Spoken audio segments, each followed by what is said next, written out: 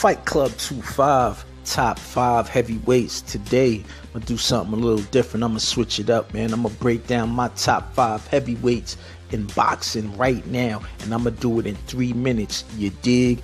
Don't get mad if Povetkin is not on this list. Klitschko already beat him. Don't get mad if Stiverne is not on this list.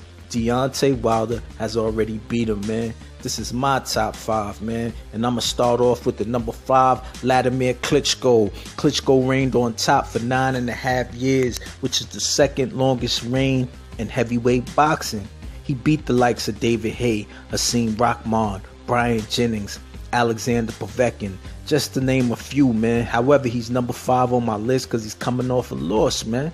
Tyson Fury beat him in 2015, and he made him look bad, man. Klitschko was afraid to let his hands go. He was gun-shy, man. I guess age is catching up to him, man. The number 4, Joseph Parker. Joseph Parker fought 5 times last year and 4 times this year, man. He recently faced Carlos Takam in the first step-up fight of his career and rose to the occasion, outboxing Takam, man, in the final eliminator, becoming the mandatory for Anthony Joshua. He is the number 1 contender in 2 different sanctioning bodies, man, and it looks like a world title is inevitable, man. My number 3, Anthony Joshua, man. He's a gold medalist. He won the gold for Great Britain back in 2012. He's been running through his opponents with ease and captured the IBF belt when he fought Charles Martin, making quick work of homie, man.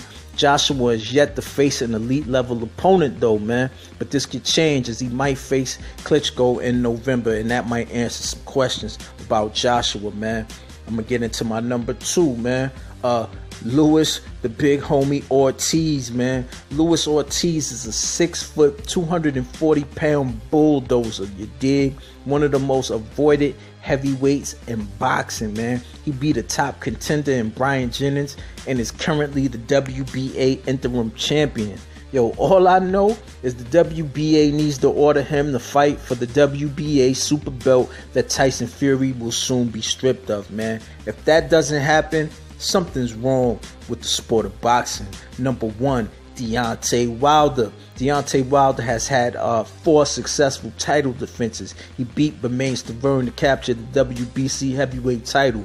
He recently fought Chris Arreola and broke his right hand and tore his bicep and still fought on the victory, you dig? Deontay Wilder looks to unify the division and is set to face the winner of Stiverne Povetkin, man. Deontay Wilder is a force to be reckoned with. There you have it, top 5, man.